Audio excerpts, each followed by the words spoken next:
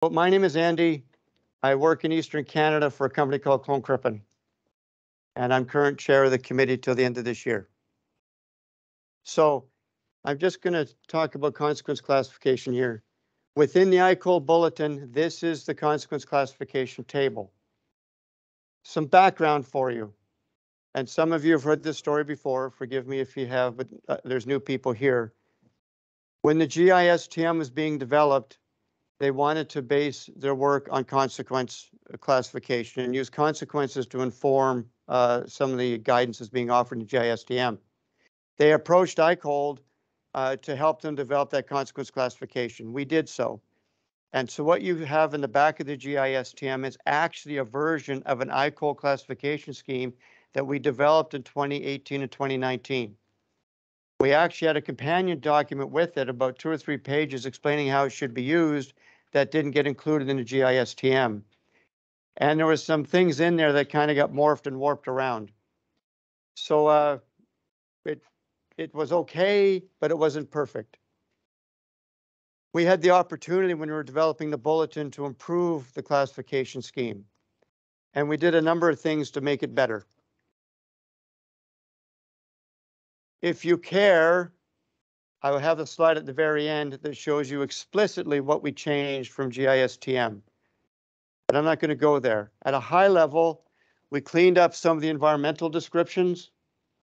One of those that was notorious, that caused all kinds of grief in the GISTM, was if you have very high acid generation potential, it puts you into extreme. So I have a number of facilities in MEOR on. I've declared the classification of a particular facility as significant. A dam safety review was done. The dam safety review team came in and said, it has acid generating tailings, therefore it must be extreme. And I said, no, it's significant because if it was to fail, it's going to take 2 years for it to go acid. We can clean it up, not the end of the world. They said, no, GISTM said, if you have very high acid generating potential tails, it's extreme.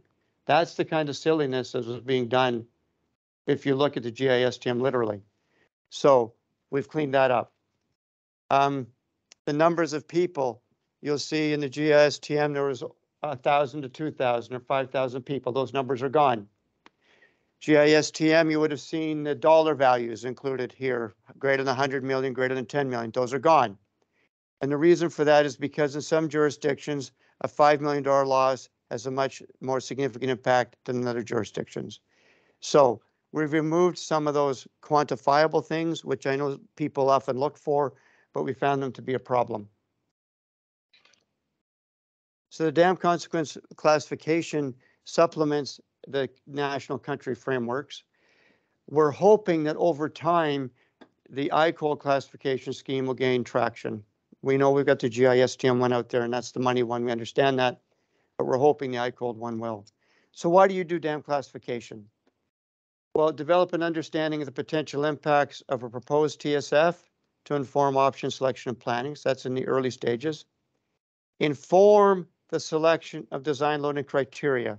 And that word inform is incredibly important. I'm going to talk about that in a moment later in my presentation. Inform the dam safety stewardship and management programs. Provide transparency with respect to what could be the outcome of a dam failure, and compare the TSS in an owner's portfolio, or if you're looking at options. That's why we do dam classification. What we write in the bulletin is that you should assume the mode is physically possible no matter how low the likelihood of failure is. This was a matter of debate when we were writing the bulletin. In Canada, what we do in Canada is we assume the dam fails and classify the dam. We don't care how it fails. We just assume it fails. But other countries in the world base the classification of physically possible failure modes. Australia had a screening exercise. Well, there was. And so there was a matter of debate about how you classify a dam, be it on physically possible failure modes or you assume it fails. The way we landed on this was, if it's absolutely clear what the physically possible failure modes are, you can go down that path.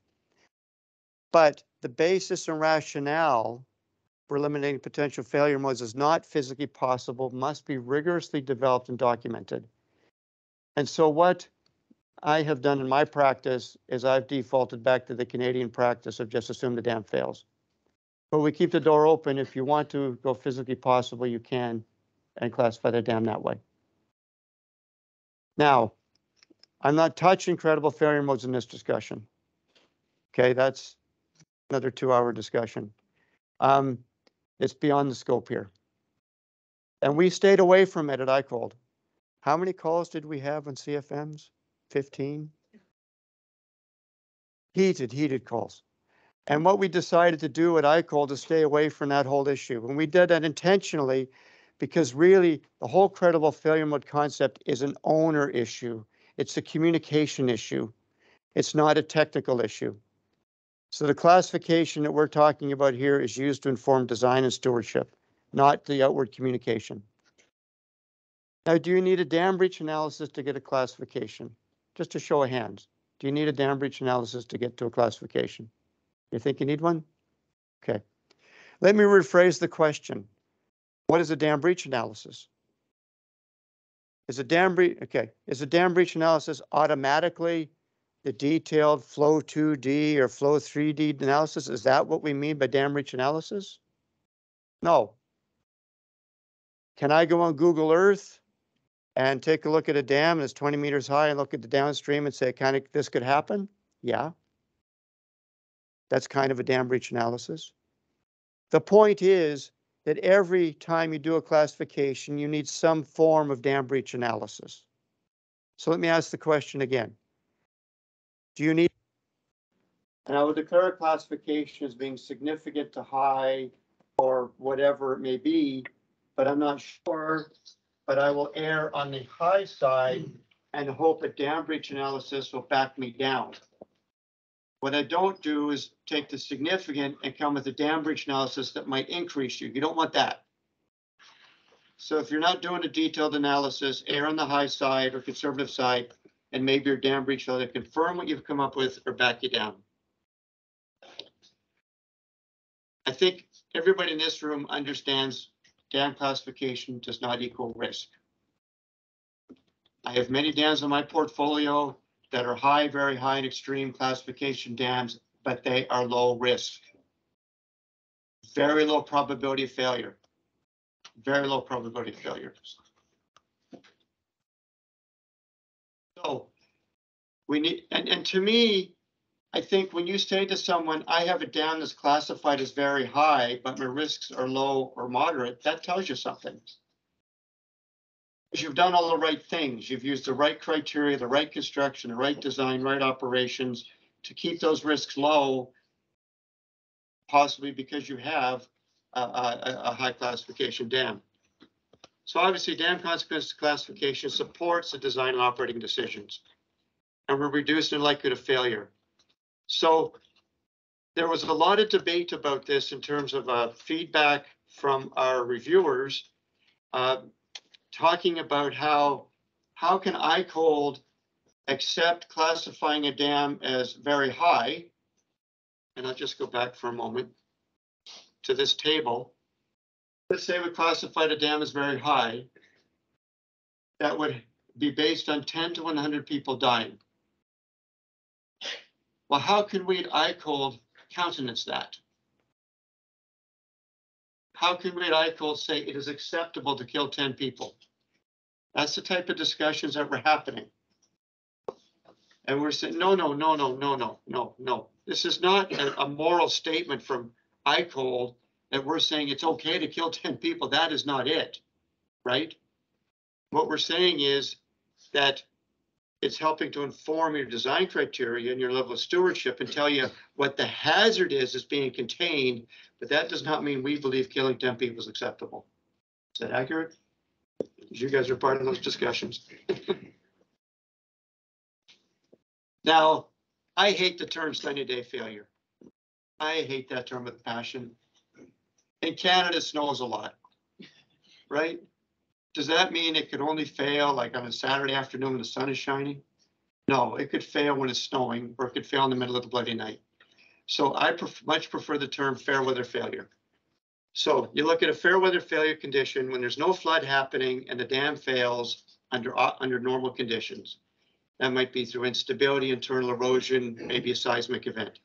So I would really be happy if we as an industry move towards fair weather failure away from sunny day. But then you have the flood failure condition where you are looking at the consequences of failure if a flood is happening at the same time. So you have a flood happening, the downstream receivers are being filled, the rivers are flowing, bridges are being washed out, culverts are being washed out, and then you have your dam failing.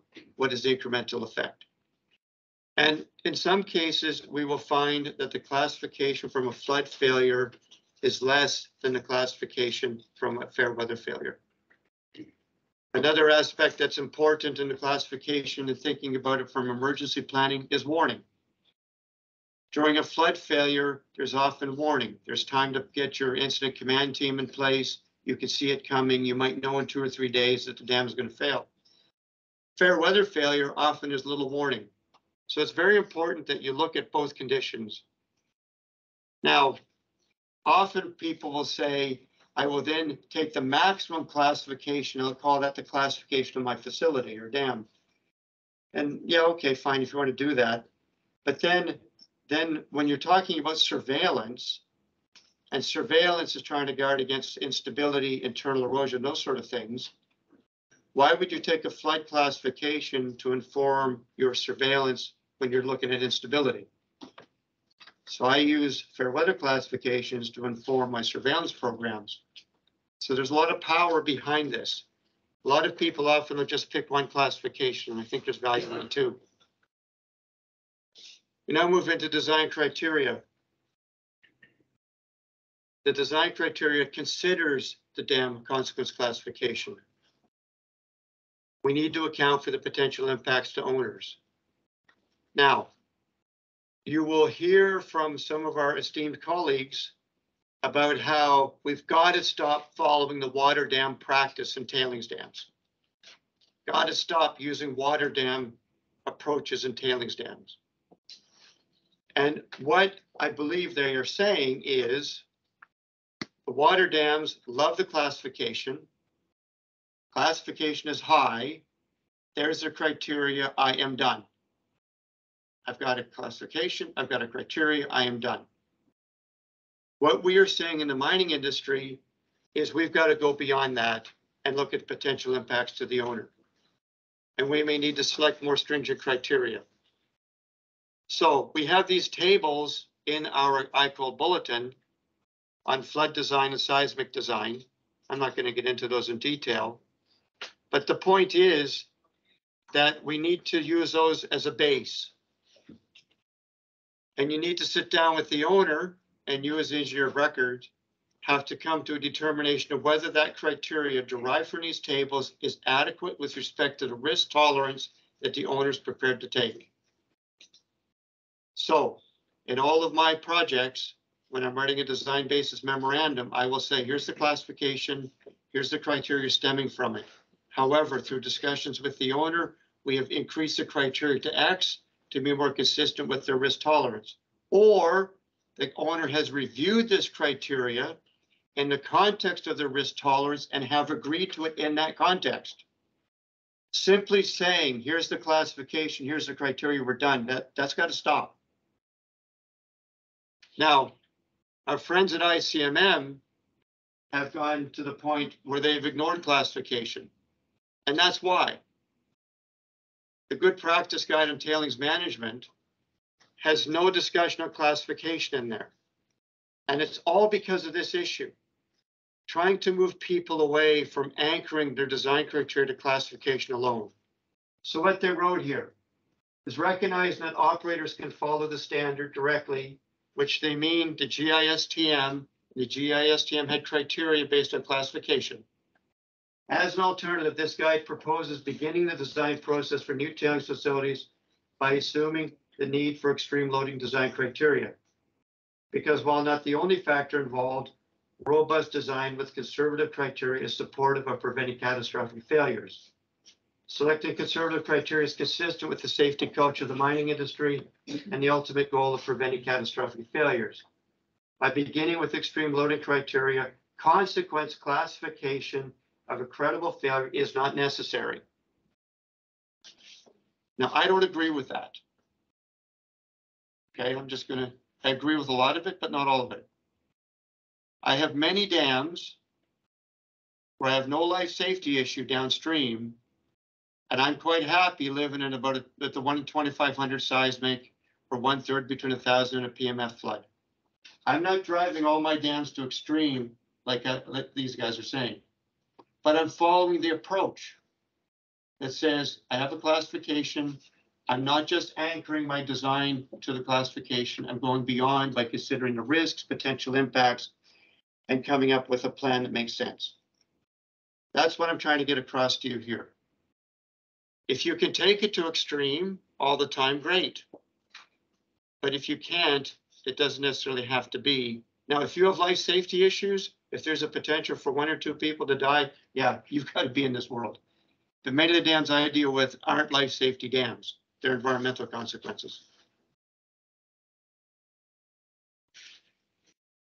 So Annika talked about this, and Paul elaborated a bit.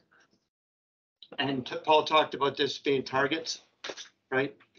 Coming back to your probabilistic assessment factor safety question, fill your boots. I mean, that's an Canadian expression. Do as much of that as you want. Okay. And it can complement things, which is fine. But what we're saying here is if you take reasonably conservative parameters and reasonably conservative geometries, then the deterministic calculation of factor safety is adequate. If you want to go the probabilistic game, that's totally fine, right? You can, no harm in it. We're not discounting it. It's just we're not saying you have to do it that way, okay? But this classification that if you have an extreme classification dam, you may wish to increase the criteria up to 1.6 or 1.7 for these peaks. You may wish to do that. And we are asking the designers to think. We're asking the owners to think. In fact, there was a point in time where we weren't even going to put any bloody tables in this document. Because what happens is every single time you put a table in it, people grab the table and say, that's gospel, that's the way it has to be. We're asking our industry to think.